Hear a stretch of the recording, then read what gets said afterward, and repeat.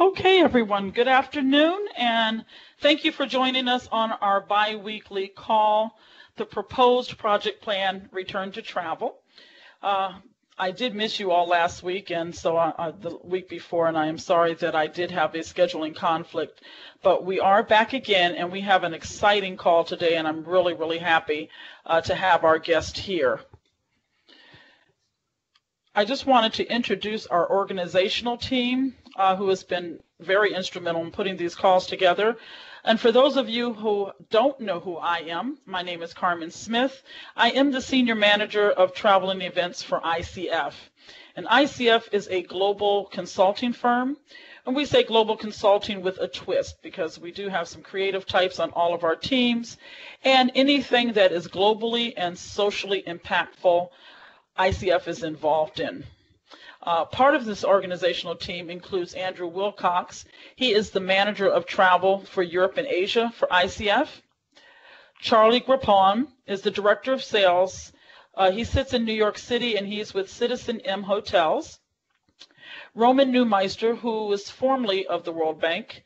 Roman has taken a new position back in Vienna, and he will be working overseas. So he is formerly of the World Bank. Kathy Rigby, Program Manager for Travel, Risk, and Safety. She's with CFA Institute. And then also part of my team is Tanya Faribault and Carly Van Dyke. Tanya is a Purchasing Associate, and Carly is the Travel and Events Assistant here at ICF. And so today's call, I have some housekeeping things that we want to talk about. So this session is recorded, and those links will go out to you, as well as a copy of this presentation in the PDF form will be posted and presented to you. We will also be posting on the GBTA forum in the think tank section of that forum. Please mute your phones. Please ask any questions that you have in the chat box. We will get to them at the end of this presentation, and any questions and answers that have not been posed during this time will be posted as well. And also, please enjoy yourself. Okay, I would like to introduce our speaker today. His name is Pierre Charbonnet. He is the Director of Passenger and Facilitation for International Air Transport Association. Many of you know it as IATA. Pierre joined IATA in October 2015 to provide leadership and direction to drive the industry in improving overall passenger experience throughout the journey. And his main focus is on interaction of the passenger with airlines, airports, and other industry stakeholders. So this is going to be a great call. Pierre began his career with Air Canada back in 1988, and he held numerous positions with his tenure there, in his 21-year tenure with the airline. And from there, Pierre moved to Canada, Canadian Air Transport Security Authority, which is CATSA, in 2009 as the Regional Director for Service Delivery. And he was effective and efficient in the uniform service delivery of screening operations in the eastern region of Canada. Pierre graduated from École Polytechnique de l'Université de Montréal in 1988 as an industrial engineer. And at this time, I would like to welcome Pierre Charbonnet. All right, thank you very much, Carmen. It's a pleasure to meet you today. And thanks for the kind introduction. As you can tell, it betrays how old I am, but I'd rather say that this is more about years of experience in the industry. Let me get through with the presentation that I have for you today. Carmen, actually, I don't see the presentation myself on my screen. I have it on my I have it actually on my own computer, but I can't see, unfortunately. So I don't know if there's anything I'm not doing right, but I can speak to it, except I just don't see the slides. Okay, so we are showing it's starting right at the beginning at the roadmap for starting aviation. And as you speak, then what we'll do is have Carly, and I just want to, let me just do a check. If everybody that's chat box are they seeing, because I'm seeing the presentation. Is everyone else seeing the presentation before we get started? If you can just type yes in the chat. Okay, wonderful. Okay, so what we'll do is try to follow, and if you just want to maybe say next slide. Sure. I know some people don't like to do that, but that will help us move it along so that we're on the same page as you, if you don't mind.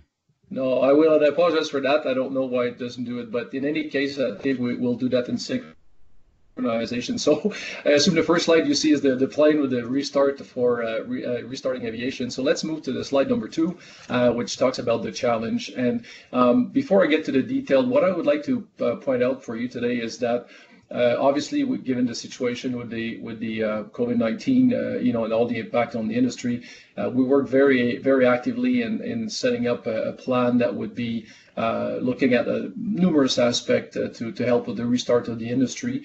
And the first part of the presentation will be talking about some of the challenges, what we're trying to address, what are some of the main pillars of the plan, and the second part goes more into details of the passenger experience itself and how it might change, whether it's in the short run or in the longer term, and really based on the medical support from the advisors and what it means in terms of the process and the touch points in the journey. So I'll start first with the high level overview of the plan because it has multiple dimensions, and then we'll go into the passenger experience itself that might be, I guess, of interest for all of you. So obviously, staying on page 2, the challenge now is how do we restart the aviation industry while protecting, the health and safety of travelers, ensuring that the airline is not a vector of transmitting or transporting actually the virus to other countries. How do we make sure to restore the public confidence in air travel and government confidence as well, so that they have the right framework to reopen the borders in a safe way, and that doesn't create a second wave.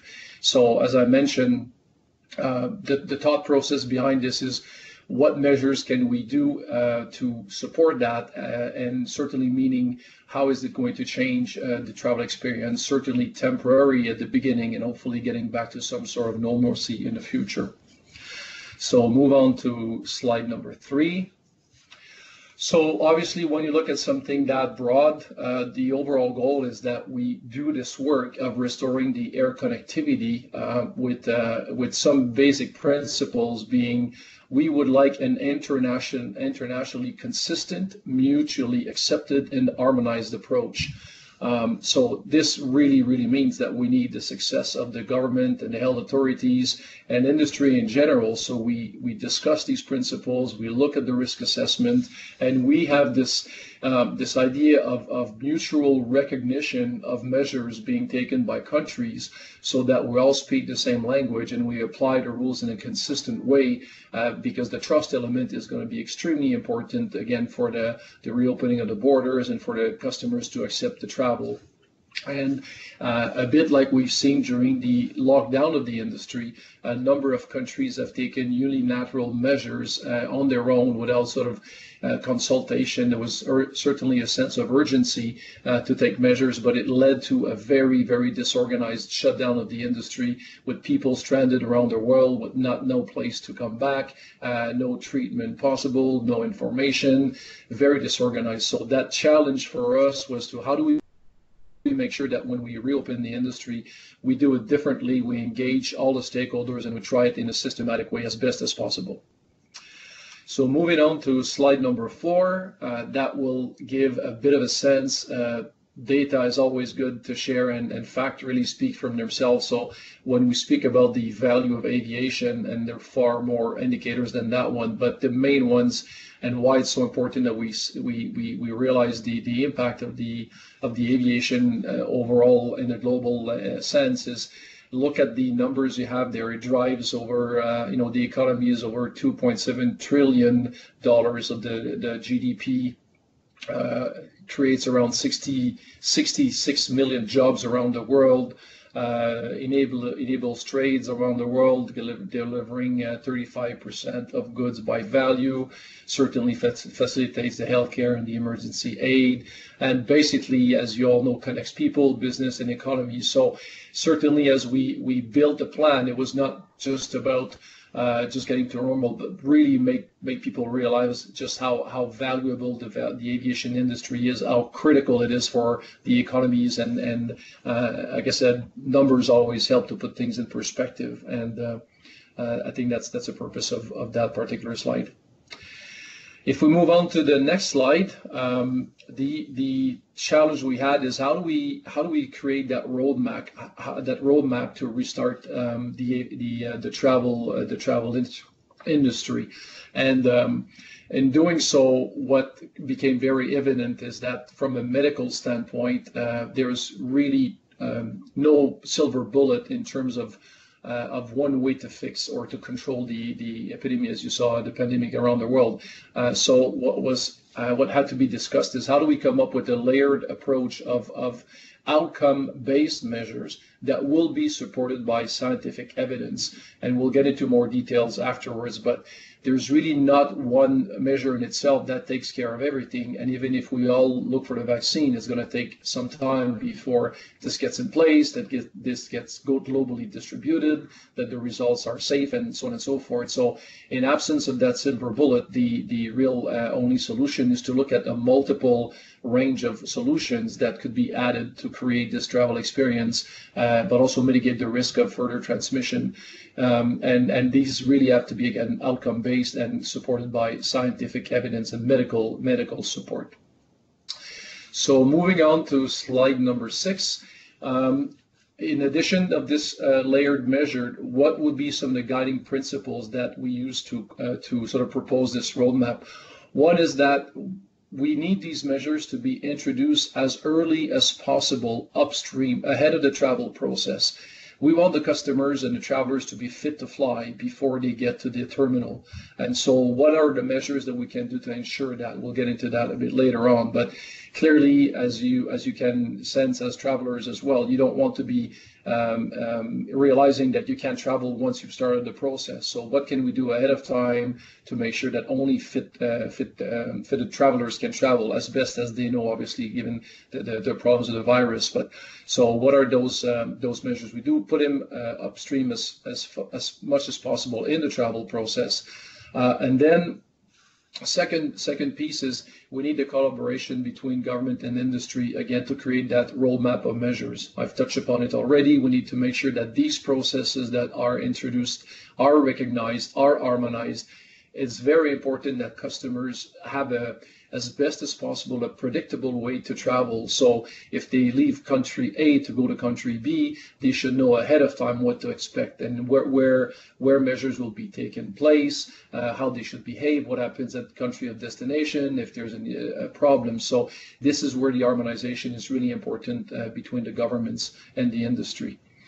One important guiding principle as well is the measures that are introduced should only last for as long as they are required, with a clear exit strategy.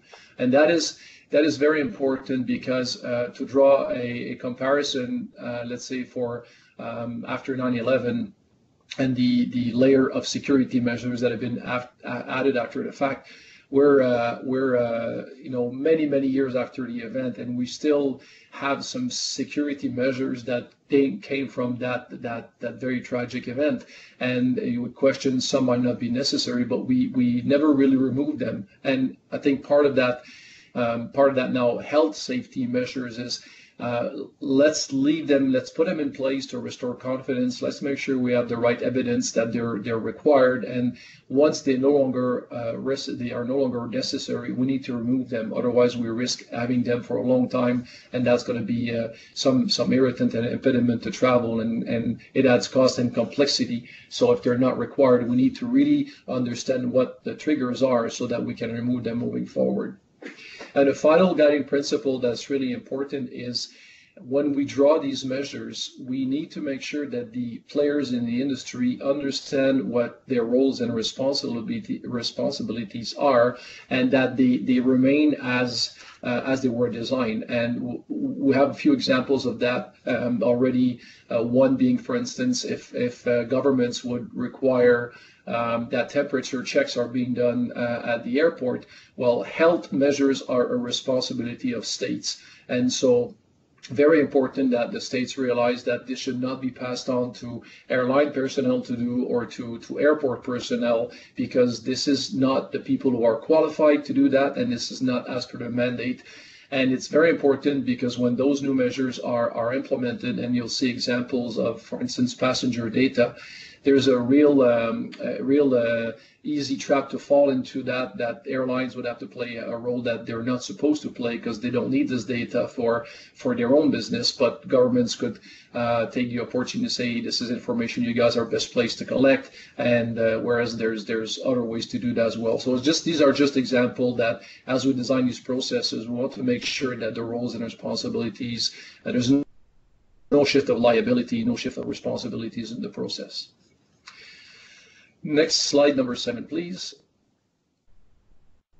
That's the timing of the restart plan. So in that case, when we began working on this, it was a bit earlier in the year, we were looking at where how the situation could evolve. I would say that right now, between the immediate and short term, we're sort of in that phase. So we have worked very hard to develop a roadmap and measures that have been circulated to the large organizations like ICAO, and with guidance from the World Health Organization and Airport Councils International. We all work together, and a number of other organizations as well, to take this document and make sure we set the tone for what should be done in the short term, at least to start relieving the pressure on the borders and allowing travel to restart.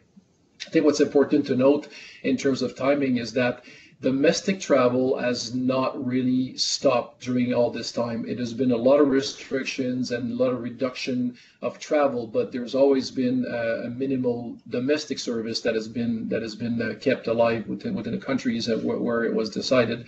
We see now that the restart based on the implementation of the measure will probably enable a bit more increase of domestic, and probably closed borders discussions on safe reopening, eventually to potential international point-to-point travel, and then eventually back to where it was in terms of the entire network and the large network. But for that to happen, as we describe it, you'll start with probably having some, let's say, we call it manual measures, but maybe more labor-intensive measures to begin with, and that will get into more harmonization and more normalization, standard operating procedures, and we see that the framework is probably going to be more systematic and easier to deploy globally after we have learned experience and found the best way to implement some of these measures.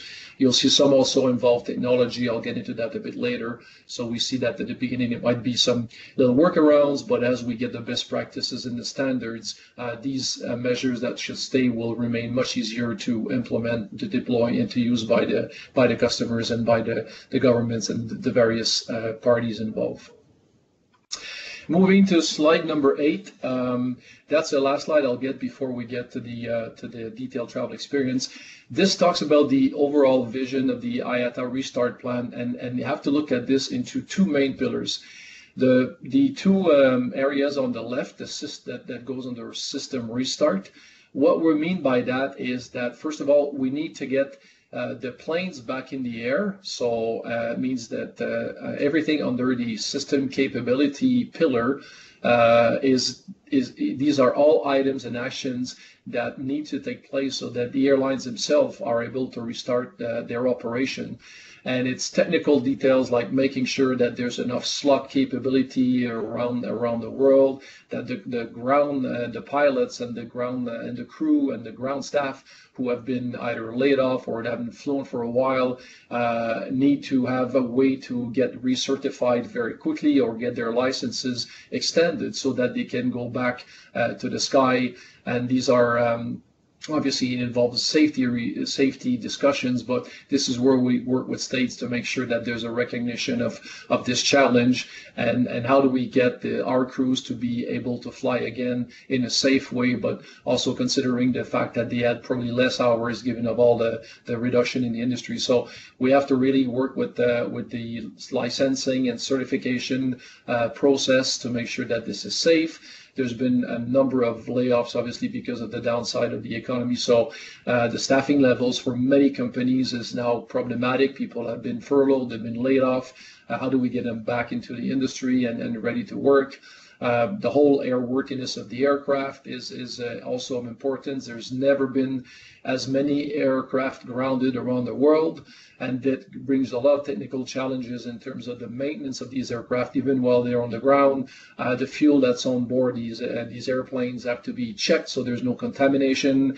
So there's inspections to be done, and again, there's now a massive number of people that have been put on the side. So this whole restarting of the airline capability is really key, as well as the rest of the supply chain. So the air navigation strategic service providers also have the same challenges of bringing back air traffic controllers, bring them back to speed.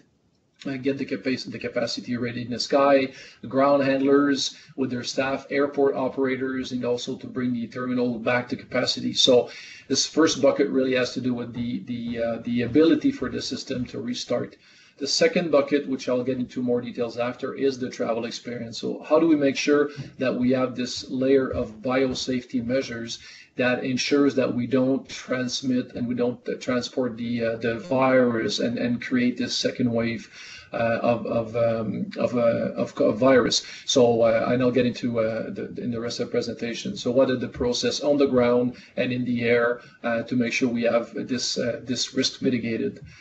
And by doing these two, what we then have to do is to make sure that now that the system will be able to restart, we need to kick off the demand. So how do we work on getting the industry to create this demand for customers to want to travel, and for governments to reopen the borders? And this is beyond now the airline industry, but the rest of the travel and tourism network and ecosystem. So the right part of the presentation, the two buckets in sort of the reddish color or rose color there, really talk about a series of measures that we need to do to restore confidence for governments and passengers. So how do governments relax restrictions, whether on safety bubbles between countries, where they feel safe that the virus has been under control? How do we ensure reciprocity between those countries, that they respect what the other one is doing and they trust it? Big item on guidance for customers. How do we provide sufficient communication and reassurance to customers so that they feel comfortable booking and confident to fly, know what to expect along the way in their travel journey?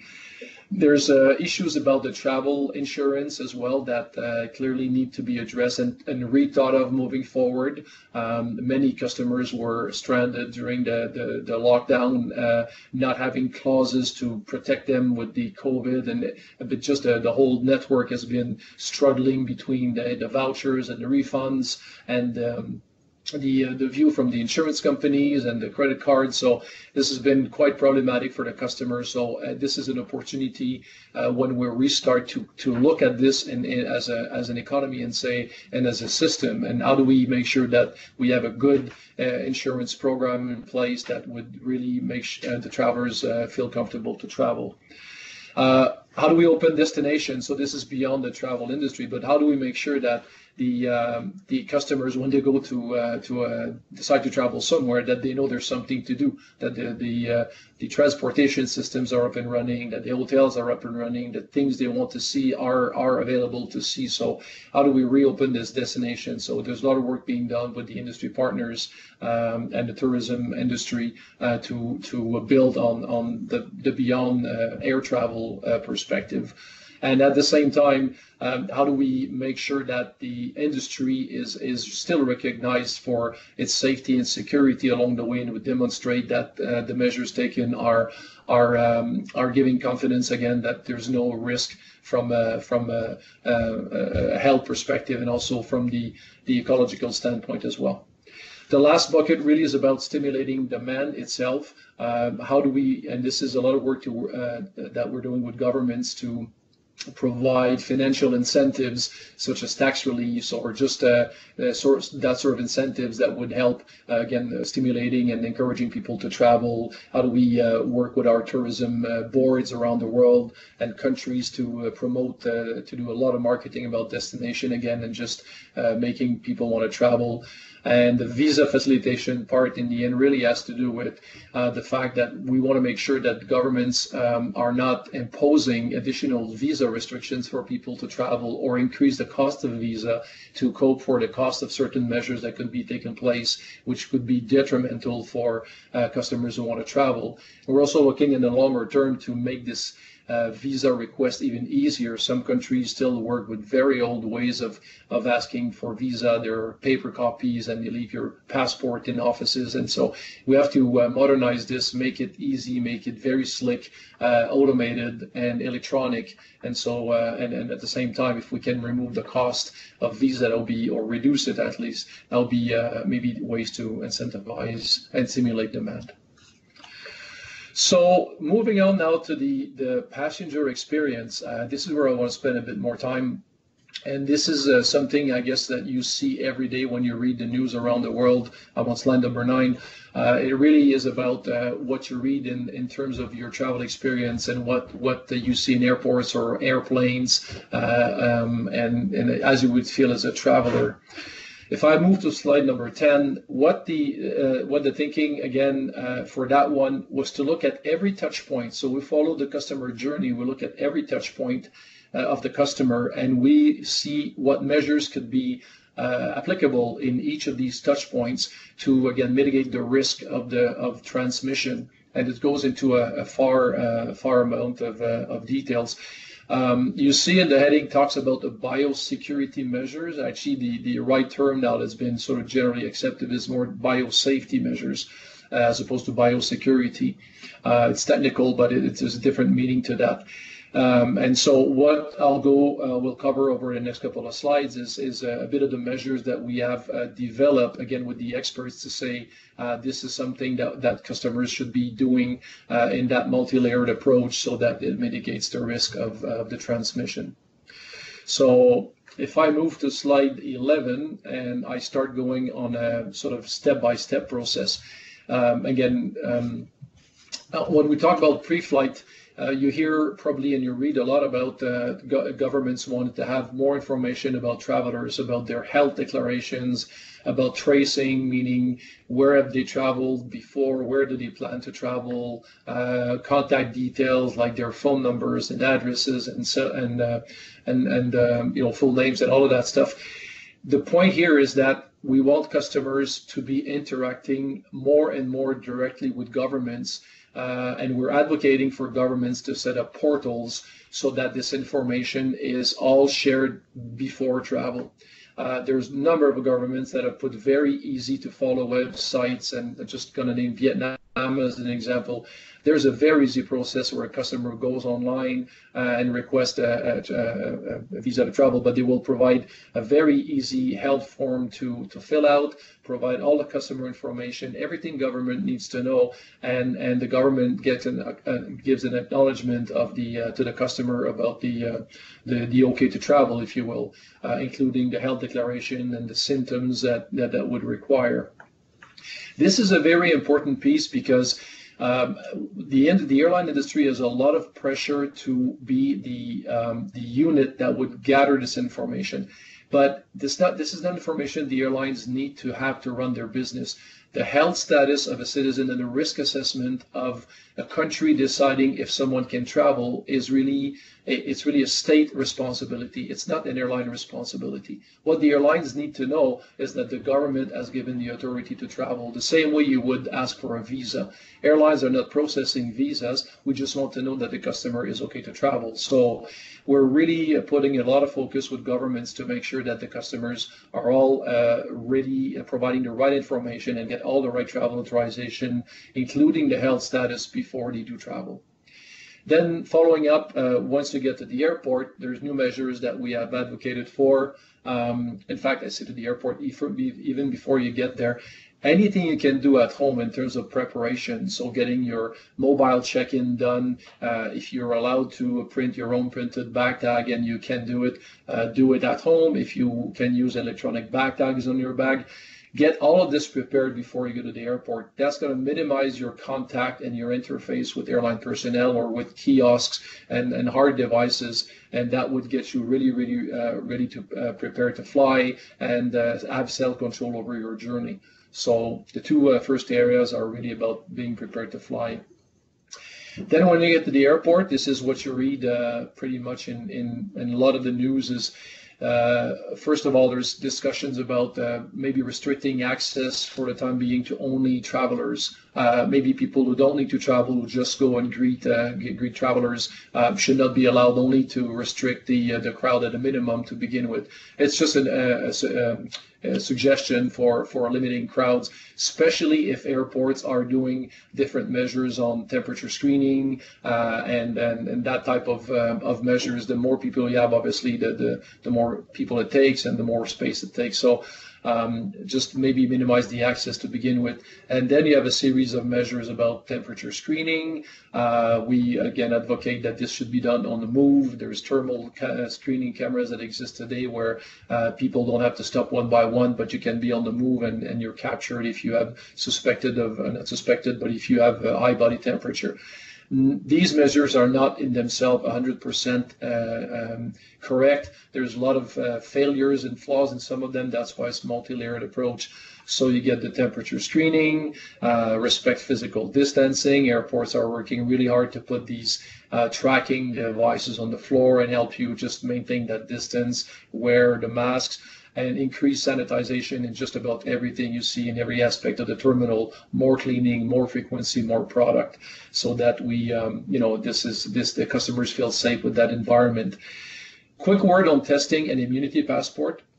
There's also a lot of discussion about testing. The key critical piece with testing, for this to be the right or a potential solution, you need three very important things: speed, scalability, and reliability. And at this point, none of the tests that are being developed in the world have that situation. There's no global test that is acceptable. It's not fast. The results take time to get. There's a lot of the best test that's been put out there has got a 95% reliability factor, which means if you get an airport at 50,000 passengers a day and there's 5% errors, you get 2,500 passengers that can have either false positive or false negatives, what really gives issues and headaches in terms of people that you let go that were tested negative but are testing positive on the arrival at the other end, or people that you actually stop and they actually are not contagious. So testing is not as a silver bullet as people would think, and there's the issue of cost as well, which is really important to resolve once this becomes available, because as an example, you have some countries that are opening corridors right now that would require that you test on departure and you test on arrival, and the same thing on the return when you get home. So as a traveler, you have 4 tests to travel, and some countries, the one test will cost you over $200 US. So imagine $800 US of test sometimes could be more expensive than your plane ticket. So the cost of test is also an issue in there. So we are not so fond on the future of testing at this point anyways, unless something becomes really, really more effective and quick. And therefore, people have also talked about health passports and immunity passports. The virus has not been there long enough to grant immunity to anyone who may have had it. There's no guarantee on that. So medical advisors are really not recommending anything related to that at this point, because it's not in place and it's not giving any additional value. The last piece on airport that you will definitely see, and that is probably a good news, that because it's going to stay beyond the virus, is the whole notion of contactless technology and biometrics, and removing the need for people to touch the physical equipment. There's a big acceleration of these solutions right now, which will make customers feel more comfortable to use their mobile phones and issue their boarding pass and their bag tags and so on and so forth. And then self-scan when it's time to go to the gate, for instance, or entry access, or user biometrics. So this is in all bad stories, I guess there's opportunities. This is one where we feel is going to be a benefit for the industry to accelerate the transformation from a technology standpoint. I have a couple of slides left. Following on boardings, slide number 12, we're in the boarding process. Also some changes probably in the way that the airlines will board the plane. We'll try to get more discipline in terms of boarding the plane from the back to the front, and also with having the windows and then the aisles. Again, this is very theoretical because not everyone shows up at the gate at the time. So this is just suggestions for best practices. But the process would also include more self-scanning by customers, so there's no exchange of documents between gate agents and customers when technology can allow it.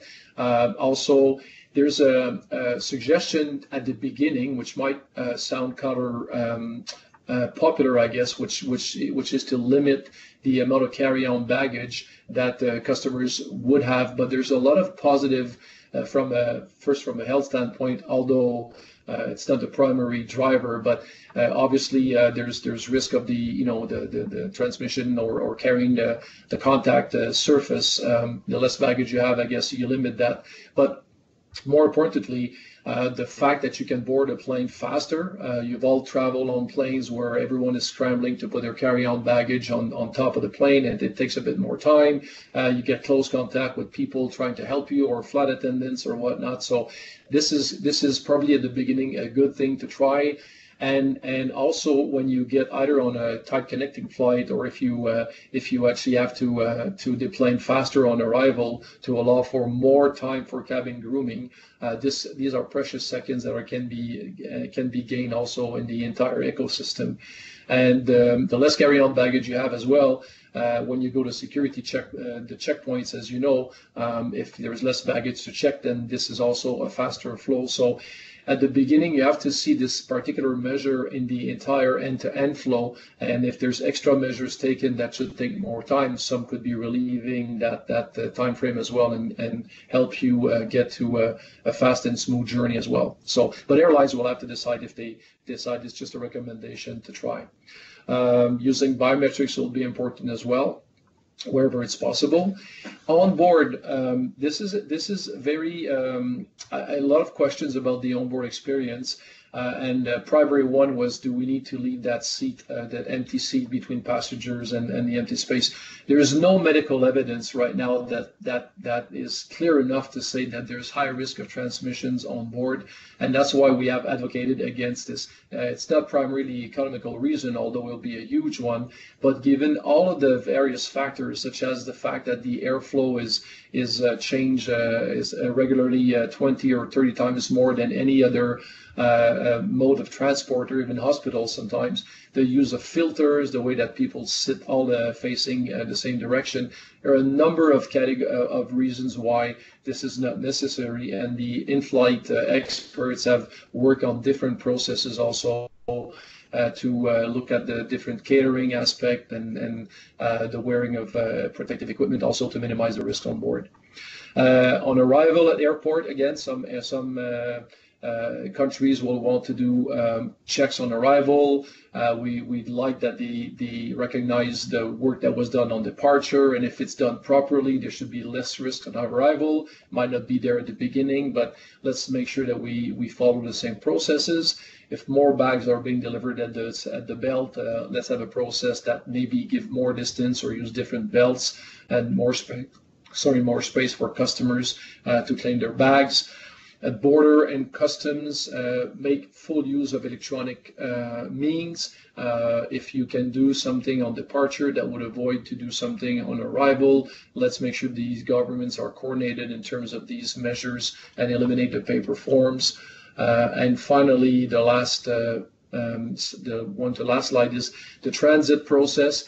Clearly, there's interesting stories about the transit process. Some countries right now have decided that when a customer is in connection, there should not be any particular measures for that customer to connect to the other country because they're not staying in there. But some other countries are still decided to do some tests and check. But it did create some problems where because it's not harmonized, that some people were intercepted on arrival and taken to different facilities, and this is not harmonized yet. So we're advocating for mutual recognition of this means and taking care of the fact that the country A would do the proper measures so that you don't have to do this during the connection process. So in conclusion, I realize I've taken a lot of time and I want to make sure that time for question. Conclusion, again, is that there's really still no single measure that will mitigate the biosafety risk. It's still a range of measures. We have to make sure that they're properly implemented, that we monitor them, that we have triggers to remove them when it's safe enough to travel. And we keep looking at the medical advice from the World Health Organizations and the results we have on the medical front. But looking for an harmonized way to restore confidence, and hopefully countries will line up and customers will get back on in the air. So that's it.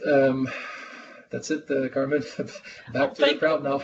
No, this is wonderful and very good information. For those of you who are on here, I trust that you were able to take some notes as I was taking notes.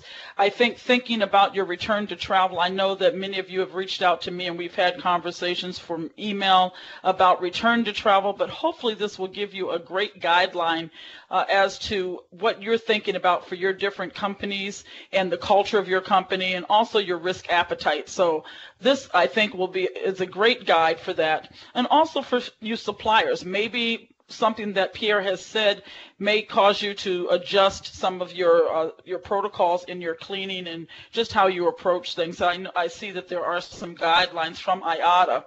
And at this time, I will turn this over to Tanya, who will pose any questions that have come through on the chat. If you do have a question, please make sure you post it in the chat, and then we will allow Pierre the time to answer those questions. Tanya? Thanks, Carmen. There's actually not any questions at the current moment in the chat box, but if you do have questions, please put them in there and we will address them.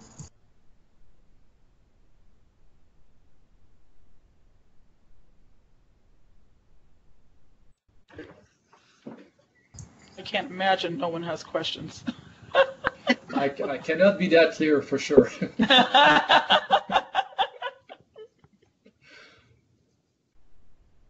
No, there are no questions coming through. Really fun. So we've got some comments that it's been really informative. I think, Pierre, they're probably just taking some of this information in. But I do have a couple of questions because I've had some questions come across from our travelers and wanting to know, I guess their opinion or their perception is that the airline is probably the most effective right now in terms of, or the highest risk to travel, and some of them have opted to take, ground transportation versus. Maybe you can speak to that. Yeah, I mean, I wish I knew more about the other modes of transport, but I think when we discussed the risk actually to these to the travel piece, we're also asking the other industry like the trains and the bus and everything else. So if, for instance, if we believe that it's important to respect a meter distance for 1.5 meter on a plane or in the airport, what's the rationale in the trains, what's the rationale in the buses and stuff like that? So how is that different? And I think for us, when we look again at the way that at least the sanitization and the airflow is happening on board the plane, this is the first avenue we looked at where we think that there's an edge over the other modes of transport, only because because the aircraft are so high in altitude, to begin with, the air that is being taken and transmitted inside the plane is not the same as the ground level. So again, so I think from our standpoint, and we're actually a couple of points since I've got a few minutes, we're actually working with the NASA on a study, the unbiased study completely, that would help not convince, but provide information to travelers to feel safe about traveling on board a plane. And we don't want this word to come only from the airlines, because as I mentioned before, it's very easy for people to say, of course the airlines will tell me it's safe to fly. They want me to be on the plane. It's, you know, they want to make money and everything else. So we're looking for partners and aircraft manufacturers but also unbiased experts who will tell the travelers this is not more dangerous to fly on a plane than other modes of transport. Wonderful, thank you. Tanya, I think there are a couple of questions now. There is a question. The ideas of the coordinated, consolidated process across jurisdictions is the hope. Is there any idea if, when such an approach will be reality? Thanks for the question, Kelly. I think there's one thing also I've got time to mention now, and that I should have added in the presentation. There's a group or a workforce that has been put together by ICAO. You may have heard the name. It's called a CART. It's a Council Aviation Recovery Task Force. That group is made up of the states, many states around the world, IATA, Airport Council International, and the World Health Organization also, that put the guidance I just explained in a bit more detail, and that document has been distributed. There's been guidance produced or in a month period. It was quite fast for such a large undertaking, and that document has been shared with the countries around the world for them to look into and see already if they would comply with the guidance that's in there. So there's already a lot of movement around the globe to look at the guidance and work with the states to see, and the health authorities of these various countries, to see if they line up with those recommendations. And that is right now probably the best tool that the states will look for to harmonize those measures. As I said before, there's a lot of, I don't say wishful thinking. I think all the measures that are recommended are based by medical evidence. What I feel will happen again is that the states will look at obviously other measures than just these ones. States will start to look at, okay, if I'm, for instance, New Zealand now just declared that they have 0 cases of COVID. If I'm the health authority, I'm going to say, fine, what criteria will I use to reopen with country B? One might just be, I want to see if they have proper control of the virus in their own country. Is there a sufficient medical capability if something happens? How do they treat quick situations or urgent situations? Do they have medical tests in sufficient aspects? So there's other criteria than just the airline sector, and I think that's how the bubbles are going to open up. But right now, the discussions are taking place between states to just engage and mutually recognize that if we both follow these sets of rules, we're ready to open between us. And that's the way we think it's going to go a bit slowly, like I said, closer to your borders, and then probably open up more in an international way. Wonderful. Thank you for that. And for any of you that may have some questions later, please send those to us and email those to us. We will be happy to send them over to Pierre and get those answered and then post those as well. But I really want to thank you all for being on here. As you know, we have been having these bi-weekly calls, and hopefully they've been very informative to you, something that you can take away. Our next call will be on Thursday, June 25th at 1 o'clock from 1 p.m. to 2 p.m. Eastern Time, and we will be having a conversation, a travel manager conversation. We'll have a panel, and we will be sending that information out to you in our next invite. But thank you all, and now you have about 10 minutes back in your day. But thank you again for joining us, and everyone have a great and productive week. Take care. Thank you. Goodbye, everyone.